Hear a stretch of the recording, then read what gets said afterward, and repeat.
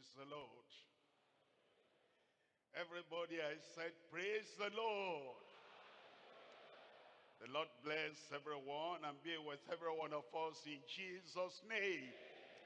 And that the word we're hearing will do good in our lives, transform us, change us, and make us go in the right direction in Jesus' name. Father, we thank you for this hour. Thank you, Lord, for your word. And we thank you because you've called us into the kingdom. And we journey on unto the end until we reach that glorious home and that glorious city, that heavenly city, in Jesus' name.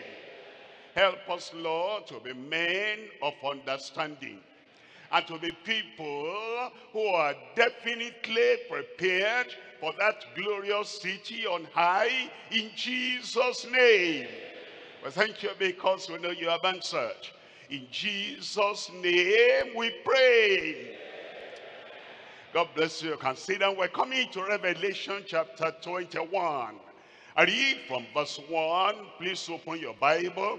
Revelation chapter 21, reading from verse 1.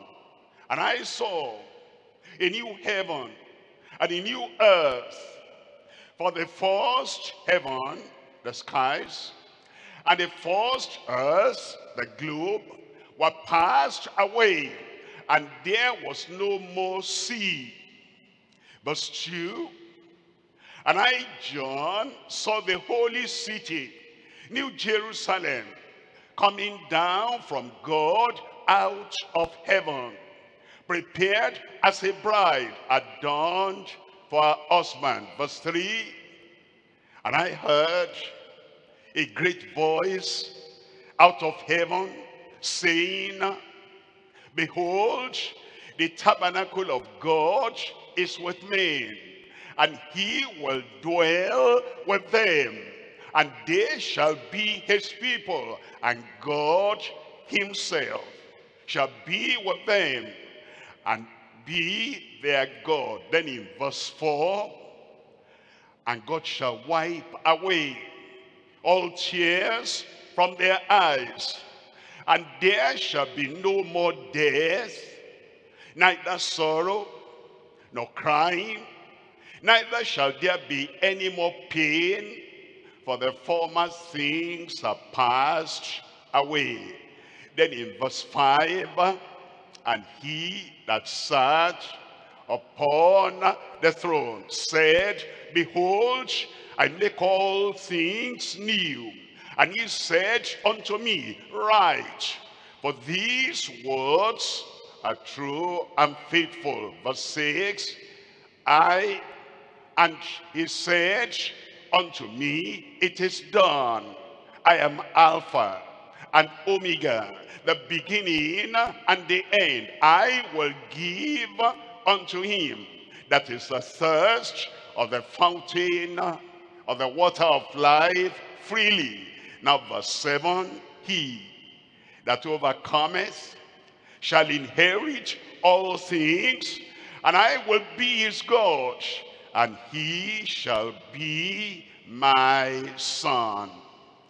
Tonight we're looking at an important subject, very important, essential to every Christian, essential to everyone here on earth. And it's the subject of heaven and its holy, eternal inhabitants. Heaven is the place where God dwells. Heaven is the place where the holy angels, the elect angels, the good angels live. Heaven is the place that Christ went to. While he was blessing his disciples, he was lifted up before them, and he went into heaven. And then the two angels appeared and told them, Ye men of Galilee, why stand ye here gazing and looking up? This same Jesus will come in like manner from heaven. And he will take us home. Heaven is the place that Stephen saw. He was about to die, and the people were throwing stones at him. He opened his eyes and he saw the glory of heaven, and he said, I see the heavens opened and the Son of God Jesus Christ standing at his right hand. Heaven is the place that Jesus told that thief on the cross, today thou shalt be with me in paradise. Heaven is that place that Paul the apostle was taking. He was taken to the third heaven, and he saw and he heard words that he couldn't describe to any man. Heaven is the place from where the whole book of Revelation had been given to an angel to be revealed unto his servant John. Heaven is the place that now we're being told that the voice came from heaven, where God lives, where the saints are, where the angels are. Heaven is that place where the voice came, behold, I make all things new. Is the place where the Lord himself has said, he that overcometh, I will give him to eat of the tree of life that is in the paradise of God. We're talking about heaven and its holy, eternal inhabitants. Three things we're looking at. Number one, the revelation and eternal state of the glory of heaven. Revelation. You couldn't know this without revelation. You couldn't tell what happens at the end of life. You couldn't tell where we're going to be when the whole earth, the whole globe is burnt up and we leave this place. We have to have that by revelation. And thank God, the Lord has given us the revelation through Jesus Christ. You remember the prayer? Our Father which art in, tell me, heaven. Jesus spoke about it, and Jesus lifted up his eyes to heaven and he said, Father, I praise you, I rejoice, because you have revealed these unto the babes, and you have hidden it from the wise and the religious people. The Lord spoke about heaven. He spoke about his Father, and he said, I came from heaven, and I go back unto my Father in heaven. He came to reveal to us there is a place called heaven. Number one, the revelation and the eternal stage of glory, the glory of heaven. Number two, the rejection and everlasting suffering of the godless with hypocrites. The Lord emphasized that too. He said they will come from the east and the west, and they will enter into the kingdom of heaven, and they will be with Abraham, Isaac, and Jacob. But you, the children, so to say, physical, natural children of Abraham, will be cast out. And there shall be weeping and gnashing of teeth. Jesus spoke about that the hypocrites and the godless are going to be rejected. And he says, then will they go into everlasting punishment. Point number two, the rejection and everlasting suffering of the godless with hypocrites. Number three, our righteousness and entire sanctification before going to heaven. They don't give salvation to people in heaven. You get the salvation here before you go. Sanctification is not given to people after they have gone to heaven. You must get that sanctification and that holiness here on earth before you get there. Our righteousness and entire sanctification before going to heaven. Let's look at number one. Number one It's the revelation and eternal state of the glory of heaven. Revelation chapter 21, verses 1 to 5. We have read that already. There are three things we're looking at here. Number one, the indisputable revelation on heaven. And it's given by God. If anybody is disputing, if anybody is debating about the reality of heaven, is arguing with God. And you can't argue with somebody who is living in a particular place. If you tell me your abode, if you tell me your residence, if you tell me where you are living, and you've been living there for years, you know the surrounding, you know everything about that residence, and I have never been there, and then I'm arguing with you, that will be foolish. God lives in heaven. It's been there for all eternity. And for any human being, any philosopher, any historian, any scientist, any human being, no matter his position, no matter his knowledge about earth, to argue with God about heaven, that's foolish. You can't do that. So the indispensable revelation of God on heaven. Number two, the indescribable. You know, you're talking about heaven, and there is no language on earth that can totally and completely, we don't have the vocabulary, we don't have the knowledge of the language to describe heaven fully. It's indescribable. It's the indescribable revelation of the glory of heaven. All we can say is that the place is beautiful. It's more than that. It's glorious. It's more than that. It's the splendor of heaven. It's more than that. We just don't have the word. We're trying like a baby in the womb. It's not born yet. It's not come into this world yet. Then to describe the face of the father and the face of the mother, and then to describe the place where the parents are living. The child is not there yet, and we're not there yet. All we can do is to say, looking at the revelation of the word of God, that that place is so beautiful and is so glorious, we cannot describe. Number two, the indescribable revelation of the glory of heaven. Number three is the indispensable righteousness. Indispensable righteousness and godliness for heaven.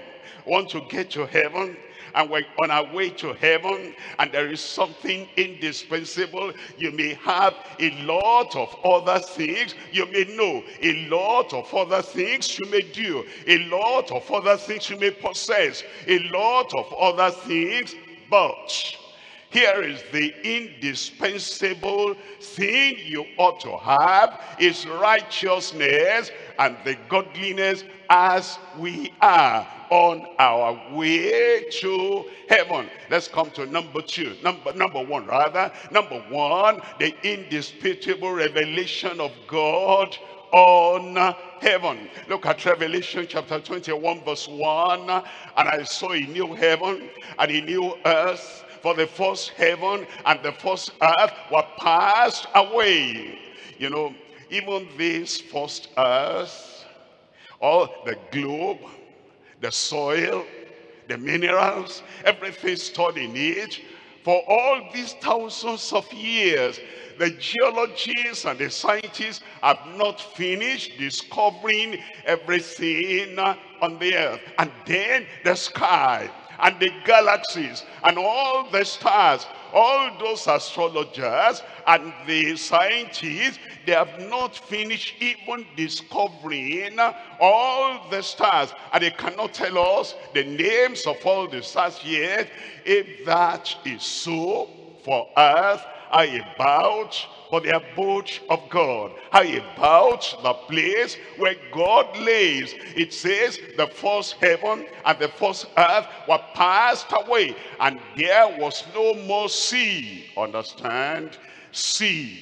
It didn't say no more water, because Revelation chapter 22 verse 1 talks about the river of the water of life, clear as crystal.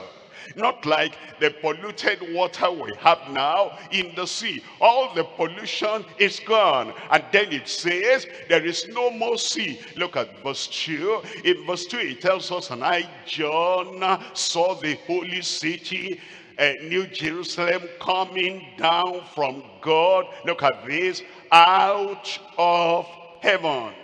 Out of heaven. New Jerusalem prepared as a bride adorned for her husband. And then in verse 3 it tells us, it says, and I heard a great voice out of heaven, out of heaven, out of heaven. Yes, heaven is revealed, the revelation of the glory of heaven. And it says, behold, the tabernacle of God is with men, and he will dwell with them, and they shall be his people. They're saved, they're redeemed, they're sanctified, they're made holy. They shall be his people, and God himself shall be with them and be their God. Look at Acts chapter 7, reading from verse 55.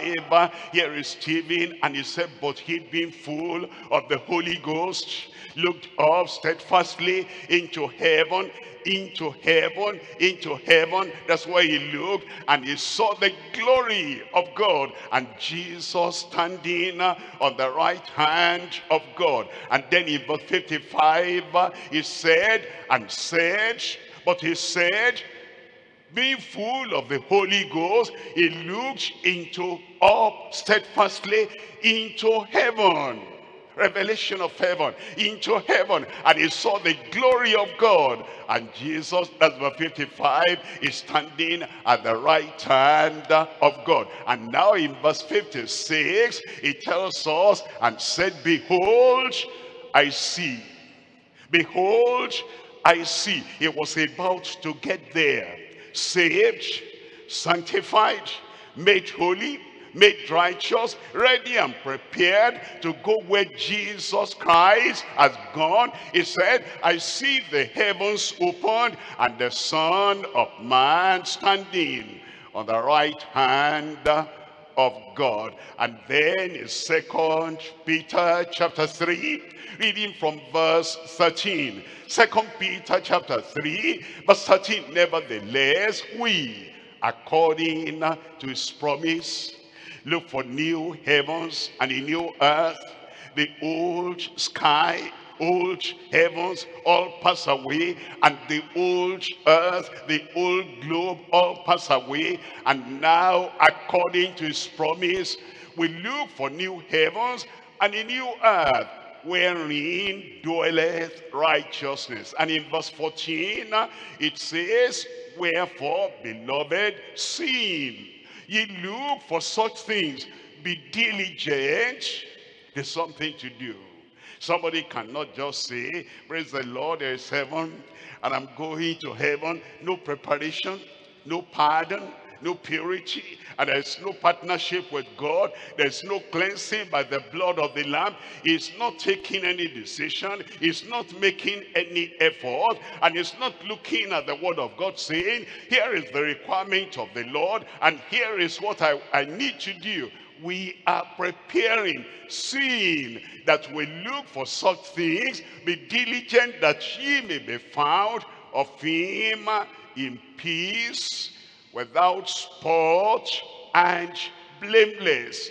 That's the indisputable revelation of God on heaven. Number two here is the indescribable revelation of the glory of heaven. Indescribable. 1 Corinthians chapter 13, we're reading from verse 9. In 1 Corinthians chapter 13 verse 9, for we know in part, and we prophesy impart. In verse 10, it says, but when that which is perfect is come, then that which is in part shall be done away. Look up here. That primary school child was told to draw the picture of his father. And the child was so happy. Yes, I can. I know Daddy very well. And puts pencil on paper and draws the picture of the father. The teacher said, this is how your father looks. Yes, that's my father. Okay, take that home and show Daddy that you drew his picture. And a child brought that back home. And the father looked at the picture and he laughed. But he kept the picture. But later, that child finished high school, went to university, and he studied arts, drawing. And now he came back home. And the father said, how far are you going with your subject? Oh, the child said, I'm doing well. Can I pose here, sit down on this chair, and then you draw my picture? Yes, Daddy, I can. And then that child now drew the picture. And the father brought the old picture that he had drawn and put it by the side of this new picture that the child has now drawn. And the child laughed. Did I do that? Yes, that's what you did when you were in the primary school. You see, when we get over there and we see heaven, and we see the glory, and we see the splendor, and we see the Father, and we see the Son, all the knowledge we thought we had here of the glory of heaven, of the splendor of heaven, and of the glory of the things beyond the sky, all that is in part will vanish away, and then the perfect knowledge will come. Look at verse 12. In verse 12 it says, for now we see through a glass darkly. Everything we see now about heaven, about the glory, it's indescribable. We cannot tell. We just try to explain to one another to let us know that it's going to be so glorious. Now, we see through a glass darkly, but then face to face. Now, I know in part, but then shall I know even as also I am known. And you remember the Queen of Sheba when she came to Solomon, and then she said, in my country I was told all about your glory and all about your exaltation. I believed it not. I thought they were exaggerating. I thought it was too much. But now that I come and I see it myself, half of it has not been told. The same thing you hear about heaven now. It's like it's too good to be true. But when we get there, you will know that a fraction, half of what the glory of heaven is, has not been told. 1 Corinthians chapter 2, we're reading from verse 9. In 1 Corinthians chapter 2 verse 9, but as it is written, eye has not seen, no ear heard, neither have entered into the heart of man the things which God has prepared for them that love him. In verse 10, but God has revealed them unto us. All we're studying about heaven, and the little we know, which is very much, this is all God wants us to know at this time, that our nature, our humanness can grasp, can understand. The Spirit has revealed that unto us, and for the Spirit searcheth all things, yea, the deep things of God. We're coming to number 3 here, and it's the indispensable righteousness and godliness for heaven. Indispensable. Matthew chapter 5 verse 6. Blessed are they which do hunger and thirst after righteousness, for they shall be filled. Verse 7, it says, blessed are the merciful, for they shall obtain mercy. Verse 8, blessed are the pure in heart, for they shall see God. For they shall see God. You knock at the door, and when the door was opened, they say, who are you asking for? You're asking for the father, you're asking for the man, you're asking for the landlord of that house. Then you are ushered in, and you see him. In seeing him, he conducts you around. You cannot see the house in reality. You can see the picture from afar. But for you to get in to all those apartments and to see the beauty of the place and to see the architectural design of the place, you'll see the landlord. When you see him, then he can conduct you around and make you to see everything there. You have to see God before he will allow you to look at what the streets of heaven, what they're made of, what the mansions of heaven, what they are. You have to see God first. And it says, without purity of heart, you cannot see him. And so you cannot see heaven. It says, blessed are the pure in heart, for they shall see God. Now, you've had the description of a beautiful place, and you became so captivated by the description, and because of that you leave every other thing. You say, I am going there. I want to see that place. I want to see the man who is so great to be the owner of that place. And that is so much in your heart.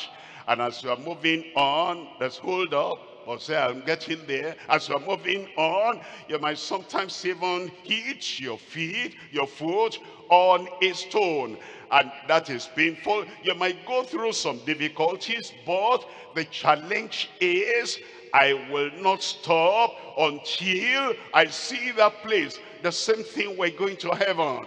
As we're going to heaven, on our way, persecution may come, trial may come, difficulties may arise, opposition may come. But you realize the things on earth are not the things you want to see. You want to see something greater and higher and more splendid. Because of that, you don't care, you don't mind what might be happening here on earth. Look at verse 10. Verse 10 tells us, blessed are they which are persecuted for righteousness' sake. The path that leads to that glorious heaven is the path of righteousness. And there might be persecution in the way, trial in the way. You keep on going because of heaven. Blessed are they which are persecuted for righteousness' sake, for theirs is the kingdom of heaven. I'll be there. In Psalm 24, we're reading from verse 3. Psalm 24, reading from verse 3. Who shall ascend into the hill of the Lord? Or who shall stand in his holy place? Going to heaven is ascending, is going up. Who shall ascend into the hill of the Lord? If you find yourself descending, if you find yourself going down in your love, in your commitment, in your passion for holiness, if you find you're going down, you're going the opposite of heaven. If you're going to get to heaven, there must be ascending, increasing your passion, your love, your pursuit, and your life, and your character. If you are at the same level, horizontally, you're not going to heaven.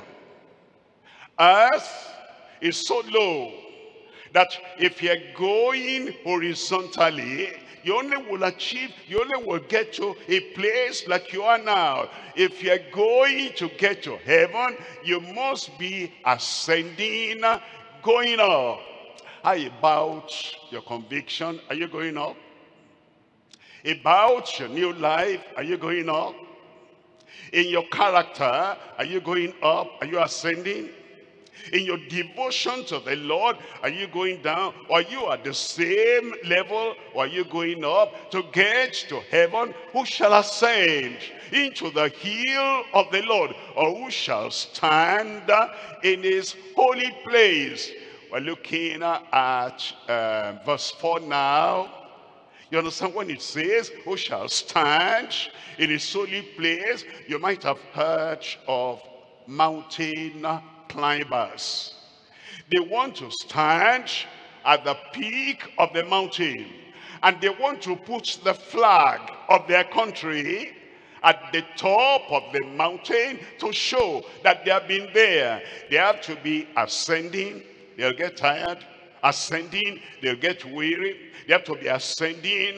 It will appear that they are out of breath, and maybe it's difficult to even take the next step. But because they want to stand at the peak of the mountain, they keep on climbing. And then it says they will stand in the hill of the Lord. Who are those people that will ascend and stand at the high place? He that has clean hands and a pure heart, who has not lifted up his soul unto vanity, nor sworn deceitfully. They have clean hands. They're not touching other people's wives. They're not embracing other people's husbands. They have clean hands. Their hands are not sticky. They're not stealing. They're not taking anybody's money. Their hands are clean. Their hands are not defiled by blood. Who shall ascend to the hill of the Lord? Who shall stand in his holy place? He that has clean hands and a pure heart. They're not imagining evil. They are not thinking evil. They are not perpetrating evil. Their thoughts are clean, and the blood of the Lamb has cleansed them from every sin. And they deliberately will detach, dissociate themselves from others who are stealing, who want to give them part of the money, because they don't want anything to hinder them from standing in that holy place. And they have not lifted up their soul unto vanity, neither have they sworn deceitfully. Revelation chapter 19 verse 7. In Revelation chapter 19 verse 7, let us be glad and rejoice and give honor to him, for the marriage of the Lamb is come, and his wife has made herself ready. In verse 8 it says, and to her was granted that she should be arrayed in fine linen, clean and white. For the fine linen is the righteousness of the saints. Not the righteousness of the Sadducees. That's one is self-righteousness. It is not the righteousness of the man-made person. I try my best. I turn over a new leaf. All that righteousness of the Pharisees cannot make it, except your righteousness shall exceed the righteousness of the scribes and the Pharisees. Ye shall in no wise enter into the kingdom of heaven. This is the righteousness of God, righteousness demanded by God, righteousness offered by Christ, the righteousness of faith, that is the righteousness of the saints. Let's come to point number 2 now. Point number 2, we're looking at the rejection and the everlasting suffering of the godless with the hypocrites. We're looking at Revelation chapter 21, verse 8. Revelation chapter 21, we're reading from verse 8. But the fearful and unbelieving and the abominable and the murderers and whoremongers and sorcerers and all idolaters and all liars shall have their part in the lake which burneth with fire and brimstone, which is the second death. Then in Revelation chapter 22, reading from verse 15, it says, for without are dogs and sorcerers and whoremongers and murderers and idolaters, and whosoever loveth and maketh a lie. The rejection and everlasting suffering of the godless with hypocrites. 3 things we're looking at. Number 1, the exclusion of the abominable from the blessedness of heaven. Number 2, the experience of the abandoned in the burning brimstone outside heaven. Number 3, the expulsion for absence from the bridegroom's book in heaven. Let's look at number 1. Number 1 is the exclusion of the abominable from the blessedness of heaven. It tells us in Revelation chapter 21, reading from verse 8. It says, but the fearful and unbelieving and the abominable and murderers and whoremongers and sorcerers and idolaters and all liars shall have their part in the lake which burneth with fire and brimstone, which is the second death.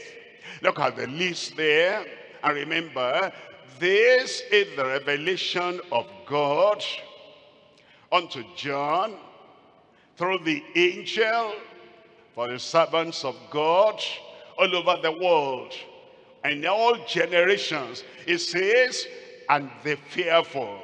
Who are the people that will miss heaven? Those who are fearful to repent, those who are fearful to make right their ways, those who are fearful to make restitution, those who are fearful to take a stand, to say, I hear the call of the Lord is calling me to salvation and I must respond. They are afraid of what their neighbors will say. If I repent, I don't go to those nightclubs anymore, I don't gamble anymore, and I don't practice all the evil we have been practicing before, they might ask me, have you joined them? Are you deeper now? Are you holy now? Are you now better than us now? They're afraid of the comments of people. They know the mind of God. They have the calling of God. They know this is the way. Walk ye therein. They are fearful. There are those who are fearful. They know the right thing to do. They might pray a kind of short prayer. Oh God, forgive me. I will not go that direction again. And then after the meeting, after the prayer, then they want to do what they consecrated they were going to do. And somebody says, I see you. I see that you are trying to get out of what we have been doing together. Okay, go ahead. I give you 1 week. And then they put fire under him. And then he says, I'm afraid of these people. You're afraid of fire that will go out in a moment of time. And you're not afraid of the fire that will burn and burn you forever and ever, and you will not die. Whatever you're afraid of, whoever you're afraid of, that person you're afraid of can take heaven from you and take you from heaven. The fearful and the unbelieving, they hear the Lord is coming. Yes, I know the Lord is coming. I don't believe he will come today. I don't believe he'll come just at any time. They are unbelieving. They hear the word of God. Without holiness, no man shall see the Lord. I hear that. Do I believe that in their lives? In small things and big things, they consider what material gain they are going to have, and the consideration of the material gain makes them not to fully, wholeheartedly believe that this will land them in the lake of fire. The fearful, the unbelieving, the abominable. Those are the dirty people. They're dirty in character. They're dirty in behavior. They're dirty in their thoughts, and they're defiled. And it says those ones will not get to heaven. And the murderers, that one is clear. Those who shed other people's blood, those who kill other people, maybe for money, maybe to get their house, the servants will, take the life of the master, and the maid will take the life of the mistress, because they want to get, it might be trinkets they're looking for, it might be some material, tangible things they're looking for, and they shed blood, and they're murderers. Or maybe they don't do it directly, they instigate and influence other people to do it. And then it says the whoremongers, that's just talking about those who are, fleshly. They have the lust of the flesh. And they don't ever want you to mention that word that Jesus mentioned a number of times: fornication, adultery. They say there's a modern world, and preachers should be so dignified and civilized, more civilized than Christ, more civilized than Paul, more civilized than the Almighty God, that says adulterers and fornicators, if they do not repent, if their lives are not clean, they will spend eternity in hellfire. Well, and he said the sorcerers are the people that use dark powers, occultic powers. They use you to terminate the lives of other people, terminate pregnancy, terminate whatever. And then it says idolaters and all liars, they shall have their part in the lake that burneth with fire and brimstone. That the final, second, eternal separation from God and from heaven is the second death. In verse 27, it tells us, and there shall in no wise enter into heaven anything that defileth, neither whatsoever worketh abomination or maketh a lie, but they which are written in the Lamb's book of life. 1 Corinthians chapter 6, we're reading from verse 9. 1 Corinthians chapter 6, reading from verse 9. Know ye not, we ought to know by now, know ye not that the unrighteous shall not inherit the kingdom of God? Be not deceived, neither fornicators, preachers, make it clear. If we just say sin, sin, those people don't understand what sin is. Describe it, name it, tell them. Don't be afraid. Remember, the preachers who are fearful to declare the might of God. They are not going to have a place with God in eternity. It says, don't you know that the righteous shall not inherit the kingdom of God? Be not deceived, neither fornicators, nor idolaters, nor adulterers, nor the effeminate, nor abusers of themselves with mankind, man and man, woman and woman, effeminate, abusers of themselves with mankind. Verse 10, it says, nor thieves, nor covetous, nor drunkards, nor revilers, nor extortioners shall inherit the kingdom of God. They will not. Galatians chapter 5, reading from verse 19. Now, the works of the flesh are manifest, which are these. If you are a preacher of the Bible, preach the Bible. Read the word.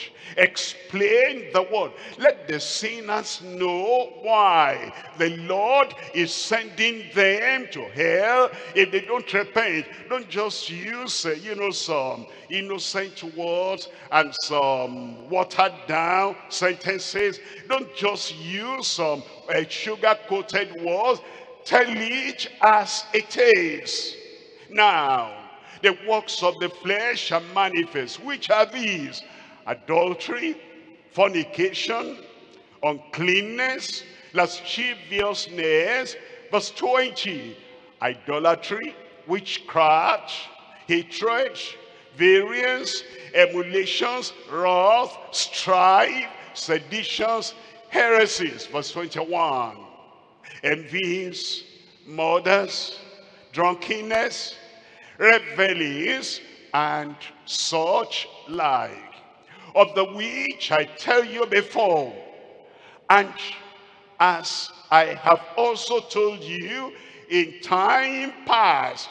Paul the apostle said, I told you before, I told you in time past, and I'm telling you now. What a preacher, that he didn't say when we were not very civilized, and when we were not very much cultured, we mentioned adultery, fornication, the effeminate, abusers of themselves with mankind. But now we're ministering to highly placed people, and we're ministering to civilized people.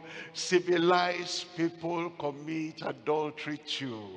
And civilized people, all those people all over, anywhere and everywhere, they commit fornication, they commit adultery. If we want real salvation for them, make it clear.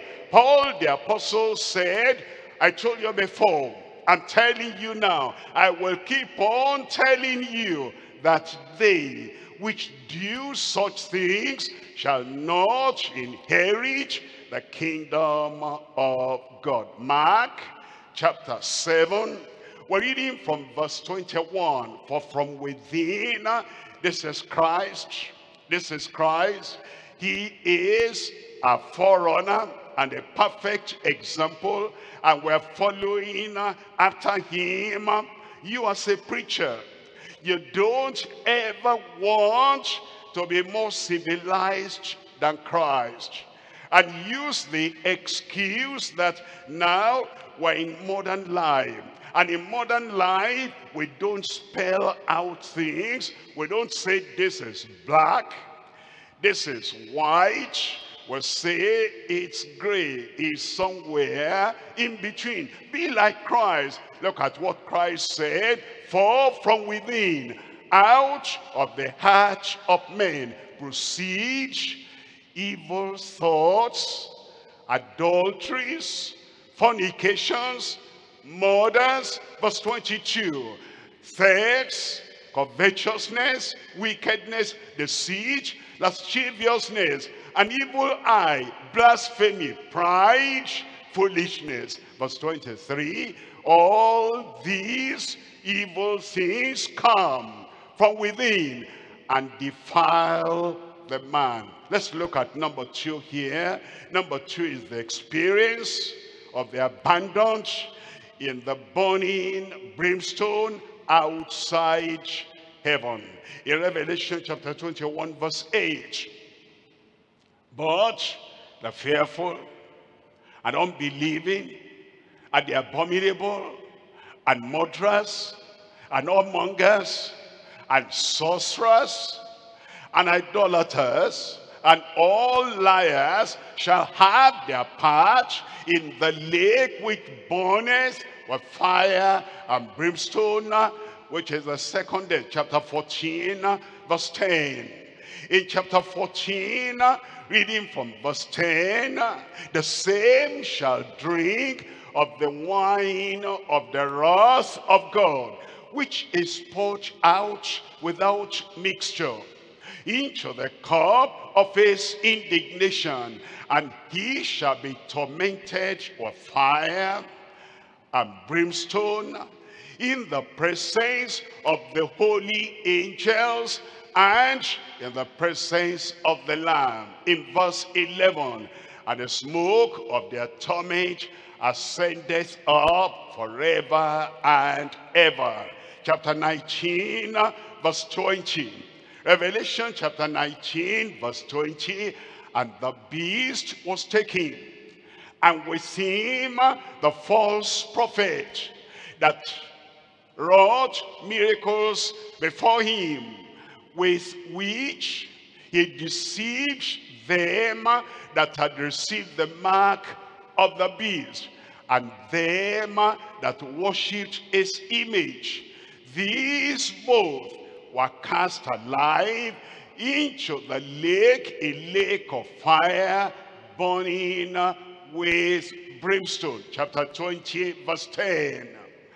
And the devil that deceived them was cast into the lake of fire and brimstone, where the beast and the false prophet are, and shall be tormented day and night forever and ever. Matthew chapter 25, reading from verse 41. Then shall he say unto them on the left hand, depart from me, ye cursed, into everlasting fire, prepared for the devil and his angels. Verse 46, and these shall go away into everlasting punishment. That's what Jesus said. Is the truth, is the personification of the truth, and it remains the same yesterday, today, and forever. He says there is a lake of fire burning with sulfur, with brimstone, and the suffering is forever and ever. Satan will be in that lake of fire. The Antichrist will be in that lake of fire. The false prophet and all false prophets will be in that lake of fire. And the people that are fearful, the people that are unbelieving, the people that are abominable, the people who are whoremongers, the adulterers, the fornicators, and the people who die in their defilement, they will spend eternity in that lake of fire. These shall go away into everlasting punishment, but the righteous into life everlasting. Let's look at number 3 here. Is the expulsion for absence from the bridegroom's book in heaven. That book is called the book of life. That book is called the Lamb's book of life. The Lamb is the bridegroom. And if any name is missing out of the bridegroom's book of life, out of the Lamb's book of life, out of the book of life in heaven, that name, because he is absent from that book of life, he'll spend eternity forever and ever in a place of punishment. The expulsion for absence from the bridegroom's book in heaven. Revelation chapter 21, verse 27. And there shall in no wise enter into it anything that defileth, neither whatsoever worketh abomination. Whosoever, whatsoever, anything, anyone, or maketh a lie, or manufactures a lie. There are people whose lives revolved around telling lies. For whatever reason, they want to cover up something. They want to gain something. They want to avoid being detected. They want to avoid saying sorry. They want to avoid repentance. They want to save their face. They save their face, they cannot save their lives. They save their face, they cannot save their heart, their spirit.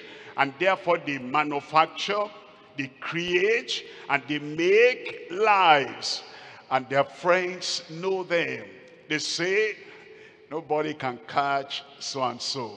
He always has a ready-made lie to cover up that action. Maybe that's his kind of wisdom. The wisdom that drives a person to hell. The wisdom that makes a person not to remember repentance. The wisdom that makes a person to shut up himself in evil and deception and destruction. It says, or whatsoever maketh a lie. But the people that will get to heaven are they which are written in the Lamb's book of life. Who are the people that are missing from the book of life? Who are the people that don't have their names preserved in the book of life? Exodus chapter 32. We're reading from verse 31. And Moses returned unto the Lord and said, oh, these people have sinned a great sin, and have made them gods of gold. Verse 32. Yet now, if thou wilt forgive their sin without repenting, yet now, if thou wilt forgive their sin without feeling the deep contrition and conviction of what they have done, yet now, if thou wilt forgive their sin with all the excuses Aaron and all the other people are making, they gave me the gold I threw into fire, and without doing anything at all, this is what came out. Forgiveness does not come on the basis of excuses. The name of anyone does not enter into the book of life by giving excuses. Forgive me in the name of Jesus. It doesn't come like that. Maybe they can forgive us here on earth, but God is looking for repentance, a change of heart, a change of life, a change of character, a change of action, a change of behavior, and real deeply feeling sorry. Sorry to the point where we'll not do that again. And then we're forgiven by the grace of God, and we're cleansed by the grace of God. Here is Moses saying, yet now, if thou wilt forgive them.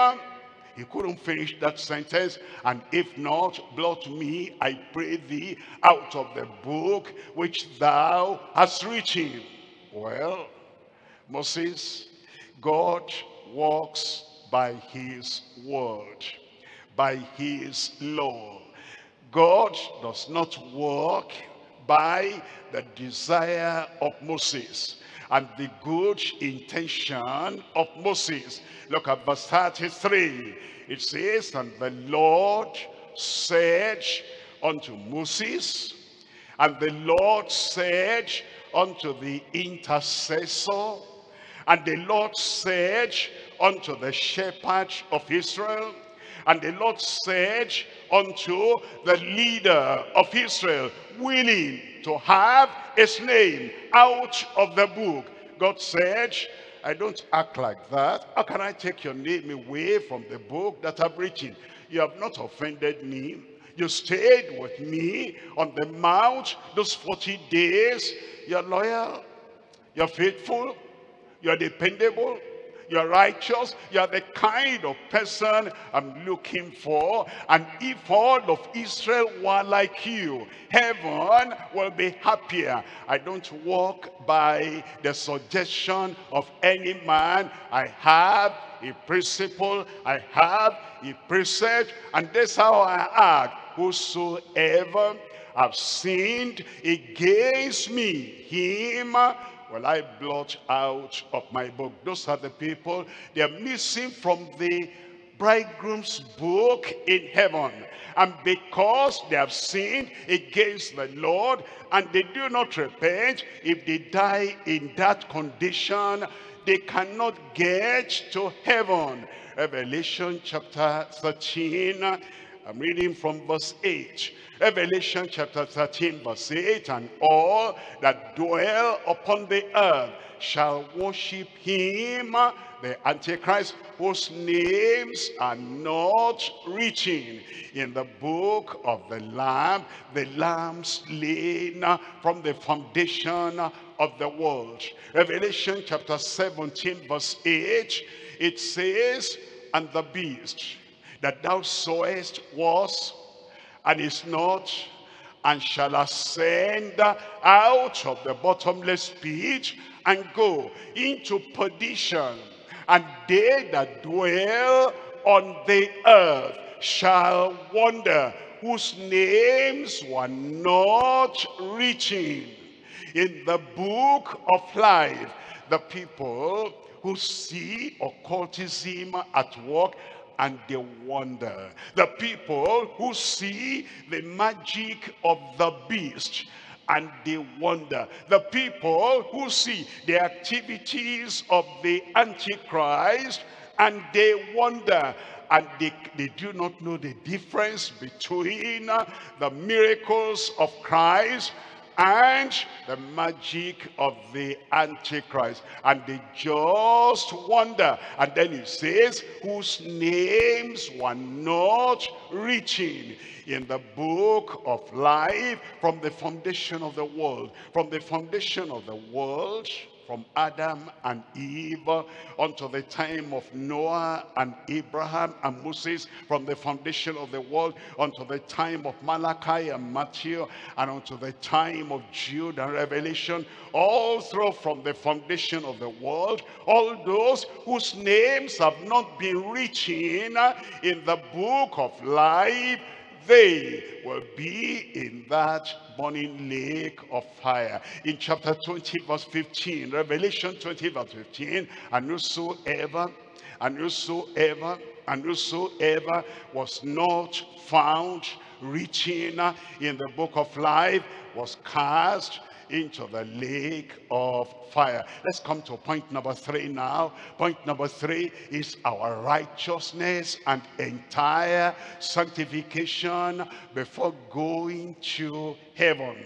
It says in Revelation chapter 21, we're looking at verse 3, and I heard a great voice out of heaven saying, behold, the tabernacle of God is with men, and he will dwell with them, and they shall be his people, and God himself shall be with them and be their God. Then in verse 4 it says, and God shall wipe away all tears from their eyes, and there shall be no more death, neither sorrow nor crying, neither shall there be any more pain, for the former things are passed away. Verse 5, it says, and he that sat upon the throne said, behold, I make all things new.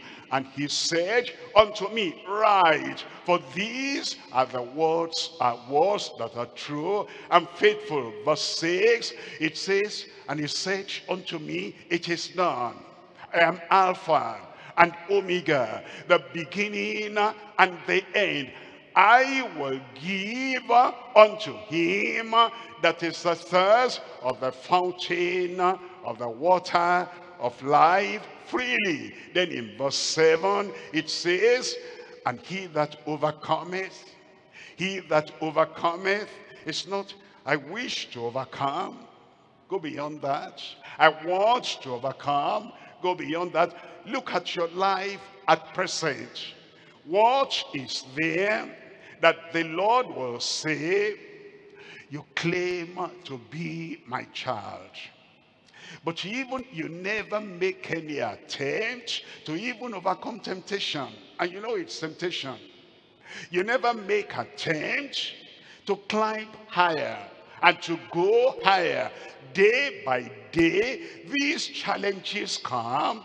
You didn't even ask, is this idea coming from Satan? You just plunge yourself in. This thought, this imagination, and this action, and this behavior, is it coming from the enemy of my soul? And you just go ahead. You don't even think. You don't meditate. You don't remember the words you have heard and the words you have learned. Yes, I know. You read your Bible every day, and after you finish the reading and you read the notes, that's where it stops. During the day, when temptations come, when trials come, and when worldly opinions come, you don't even analyze. You don't say, can that be right? Is that a sanctified action? Is that a believer's action? You just plunge yourself into that. It's like you're not hearing the Bible. It's like you're not reading the Bible. It's like you don't know the teaching of the Word of God. There is no asking for grace and asking for vision, as asking for insight into what your life ought to be. You're not thinking, and you're not making an effort to be an overcomer when the Lord will come. Your life today is just like it was 1 year ago. What you're doing today is what you would have done 1 year ago. There is no change. The accumulation of knowledge over the months, over the weeks, and over the whole year, there is no evidence there's any added knowledge in your life. You're not overcoming. And the Lord said, heaven will be for the overcomers. He that overcometh shall inherit all things, and I will be his God, and he shall be my son. 3 things. Number 1, define prerequisite for earnest seekers of heaven. Number 2, decisive preparation with entire sanctification of the heart. Number 3, definite presentation with enlightened surrender and holiness. Look at number 1. Number 1 is the divine prerequisite for earnest seekers of heaven. It tells us in Hebrews chapter 11 verse 6, but without faith it's impossible to please him. For he that cometh to God must believe that he is, and that he is a rewarder of them that diligently seek him. Those are the earnest seekers. They say, how much time am I going to spend on earth? I'm seeking for that glorious heaven. And then we're told in verse 14, it says, for they that say such things declare plainly that they seek a country. Every step and every day and every action and every response to what is happening on earth, they declare I'm not going to spend eternity here. I'm seeking a better country. Look at verse 16. In verse 16, it says, but now they desire a better country, that is an heavenly. Wherefore God is not ashamed to be called their God, for he has prepared for them a city. Number two here, number two is the decisive preparation with entire sanctification of heart. It tells us in 1 Thessalonians chapter 5, verse 22. 1 Thessalonians chapter 5, verse 22, abstain from all appearance of evil. And that's a serious-minded believer. He knows that there's evil in the office, and some things are going on behind the door. He knows there's conspiracy, and he knows that they're planning to do evil. And he says, they don't have the destiny I have. They don't have the destination I have, and they do not have the sight and the vision I have. I cannot join them. He knows people that are just playing religion, and because they're playing religion, they do some things that appear to be evil. There's no other thing. You cannot say that action is righteous. You cannot say that behavior is heavenly. You cannot say that behavior is holy. There is something there that looks like evil, and this man is seeking to get to heaven, and is making preparation with entire sanctification. Therefore, he says, I must obey the scriptures. He says, abstain from all appearance of evil. And then in verse 23, and the very God of peace sanctify you wholly, sanctify you completely, sanctify you entirely. And I pray, God, your whole spirit and soul and body be preserved blameless unto the coming of our Lord Jesus Christ. Verse 24, faithful is he that calleth you, who also will do it. You miss your amen. Look at Hebrews chapter 13, reading from verse 12. Wherefore Jesus also, that he might sanctify the people with his own blood, suffered without outside the gate. And then in verse 13, it says, let us go forth therefore unto him without the camp, bearing his reproach. Bearing his reproach. Have you ever taken a stand? A stand for holiness. A stand for sanctification. A stand for the requirement of God, that somebody will see you after that and look down on you and look at you from head to toe, and then make their mouth somehow and belittle you. How did you feel? That's reproach. Bearing his reproach. Have you ever taken a stand and you are separating yourself from the evildoers, and you will not sign for, and you will not acknowledge, and you will not approve of what is wrong, and then people will walk around you and make some comments that reproaches you, and they say, holy, holy man, sanctified, sanctimonious man, going to heaven, is the only one going to heaven. We know nothing at all. That is the prophet of the hour. And they do that so you can pass comment, and so that an argument will start. If that pains you, if you want to let down your guard, if you want to cancel your conviction because of that reproach, there's no sanctification there.